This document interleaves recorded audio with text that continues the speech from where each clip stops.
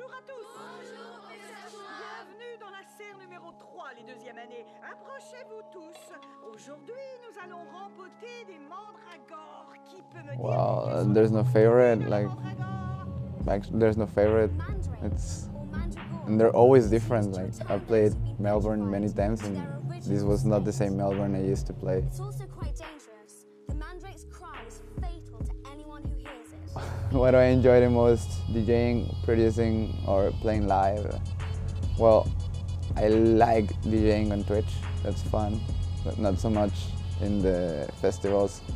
I like producing the most. Like it's my favorite video game. I don't play video games. I only play producing. Yeah, so I love producing, and then I like making a set tailored for every city, and then like watching them react. Like, that's my pleasure. Like it's a joint thing. Like it's a process, and I love it. How I discovered new music? Well, yeah. I mean, I've been listening to the same shit for years, like to the same albums, mostly by Spongo, but like last year during the lockdowns, I fucking started liking this new wave of, I don't know how you call them, like Playboy Cardi, you know, like this, but his new album, the Whole Lot of Red Vibes, and yeah, this kind of shit, hyperpop. Of course, the new Kanye West is amazing, as always, but like nothing new. Like just I like to listen to great albums. And reggae, old reggae. I'm listening a lot of old reggae. Yeah, I listen mostly like for the last 2 years straight to this playlist on Apple Music called Roots Reggae.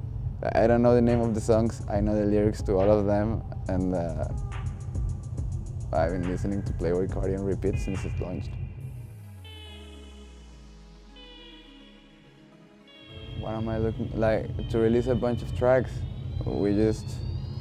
I have not been releasing for like 2 years. I did some illegal releases like outside of the contract, and the management was not happy because they were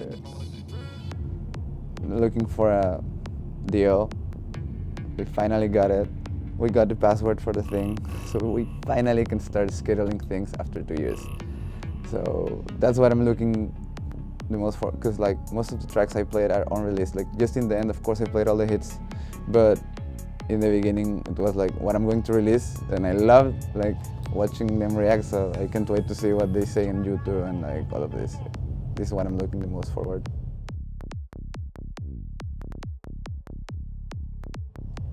I remember I was thinking when did I discover electronic music and DJing? Like, I was taking a shower the other day, and I was thinking like I was having flashbacks of being in the car.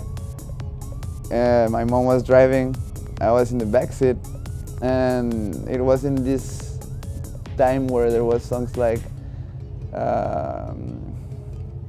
this one with the autotune from Cher, Do You Really? And it had this distinct 909 hi-hat.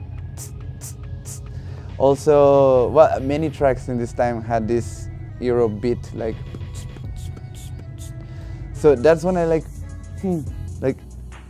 in this moment I learned how to make these beats, but it was until many years, like I learned it like, whoa, okay, I got it. This is a thing, like you know when you learn like, this is rock, this is reggae, like. So it was when I was a kid, and then when I was finishing high school, I was smoking weed with some friends, and they were like, the music you're making sounds like trance music. And I was like, I hate trance music, it's not real music. I was this kind of like rock guy, but I was learning how to use the software just to like, and then they just invited me to some raves and started DJing, like, normal. What was I listening? Skrillex, of course. Spongo, a lot of Spongo. hallucinogen. I mean, in electronic music, that's what I was listening. And on the other side, I was listening to like a lot of power metal, like with a lot of. So that's why I love putting these cheesy arpeggios, like because they remind me of power metal. So that was a mix of metal and dubstep and Goa. Nice, nice. Not necessarily, I guess. I always wanted to be on the stage, like, and the decks are the stage that I've lasted the longest until now, so it was like instinct, but no, like I had inspirations, but there was not one like, wow, I want to compete in this EDM thing. It was just organic. Of course I got upcoming music, like that's what I'm saying. I was waiting for 2 years. We just got distribution, so now we can distribute. Finally, what do I have? I have everything. It's like I'm a label, and there's 5 artists living in my head. So that's the cool part. Like, if you invite me to a hardstyle party, all right. Invite me to a techno party, why not? House one, okay. Psytrance. I mean, because we had this fucking lockdown period plus baggage, so now it's like, should it be many albums or singles or EPs or just like a YouTube thing? Like, so now it's like, what do we do with this? Like, it's just a lot of files without names. Some have names. One of the main challenges of being a DJ, I think, is staying healthy, for real, like, cause this is something that I see a lot in everywhere. Like, you need to eat right, you need to do some sport, drink a lot of water, sleep right, because like, you can be fucking creative, you can be a great DJ or producer or promoter or whatever, but like, if you have like 4 gigs in a weekend, you cannot be feeling destroyed in the 4th one, because the 4th one is as important as the 1st one. So, I don't know. After I saw the Avicii thing, and like, I don't know, like it really, I come to the raves and everything's handed to you so easily. So that's my thing. Like, be healthy. I'm saying this to myself. Like, when I watch this interview, like, yo, stay healthy.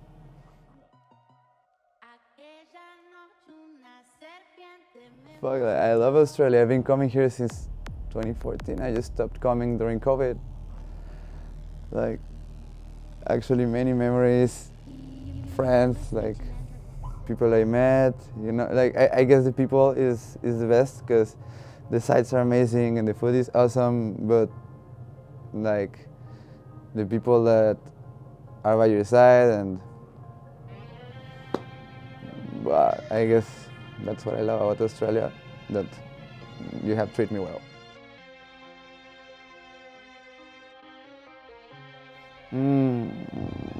No, I prepare my set, I brush my teeth sometimes when I have time. Maybe I smoke a joint, maybe not. Nothing superstitious, just okay, here we go. Let's see what happens.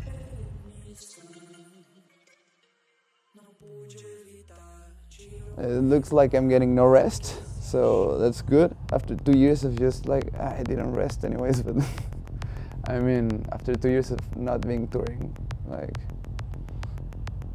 it's the comeback.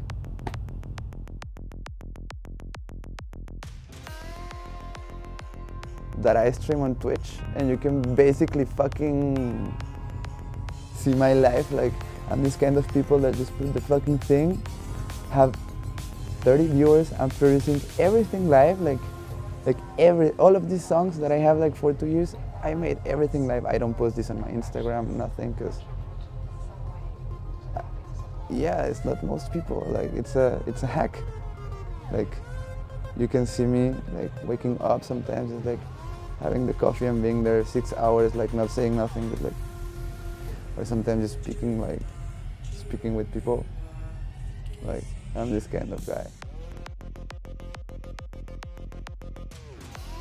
What have been some of my favorite music, blah, blah, blah, blah. What have been some of my favorite music releases? I really like Codeine, like, for sure. I mean, not because it's like the famous one, but I guess it's the famous one for a reason. I mean, I really like it, the people really like it. I really like it because in this one I was really not expecting it to do so well. I just fucking I was listening all of these hip hop tracks, they were all like, whoa, I'm into Codeine. I was like, why is everyone suddenly speaking about Codeine? Like, is it like a trending hashtag or something? So I just made one like track that doesn't even say Codeine in the lyrics. Like in the lyrics it says, everyone copies a recipe out of this planet technology. True. Like, just to put some like Migos vocal, because it was like working. But then like I made this abstract trap beat that sounds super good when you're high, and also when you're not, but you can cut this part if it's not family friendly. But I mean, and it's rough, like you can hear some glitches in the mix, like, and I like it overall. Like this one track that I didn't know it was going to work, so this one surprises me. And normally I like the last one. Like the last one is the one that I like the most. Like, I know everyone says that, but it's true. Like, you make the last one and you're like, whoa! Maybe it sucks, but you're excited.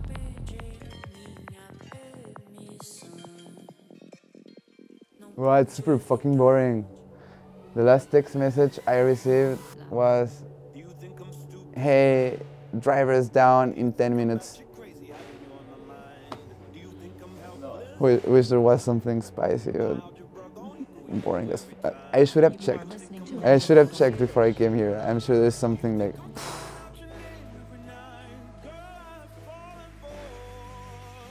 Shit. My city, the government, they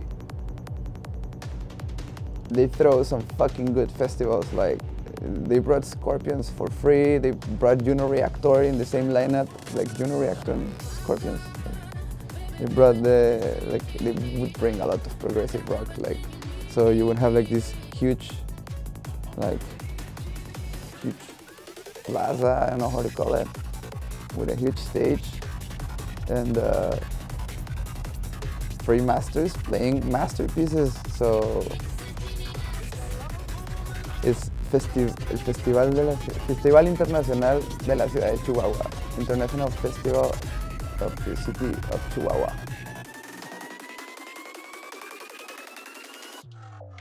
My favorite set, what's my favorite set I ever played? Well, the ones I do on Twitch. Like, for real, like, it's because it's different. Like, here, the party has a concept, I have a concept, and you need to like arrive to a sweet spot, because like if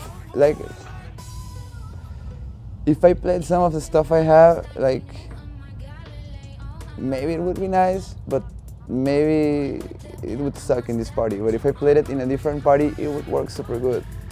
So on Twitch, I just like, because fuck it, it's the internet. Yeah, I really did enjoy playing at Dark Festival. This is exactly what I was thinking. Like, I saw the branding, I saw the lineup, I saw the colors. Like, I really like when I make music, first I think of an aesthetic. Like, I think about it in colors and in textures, like in like memes, like, and then I'm like, okay, and what would the soundtrack of this thing, Gestalt, would sound like? Okay, so I see this thing and like I love the concept of the festival, so for me it was a pleasure doing the set. I arrived, the sound went off, but then it came back. And it was amazing, because when it's a concept festival, and I'm not like the usual people that will be playing here, for me it's a challenge, and I feel like it was amazing. Like, I felt peaceful in the stage. Sometimes I feel like the pressure. Here it was no pressure. I'm just dancing. Everyone's dancing. We're dancing. Woo! Be amazing. You can be amazing. You are amazing. Be amazing. Thank you. Thank you for everything. You guys are great.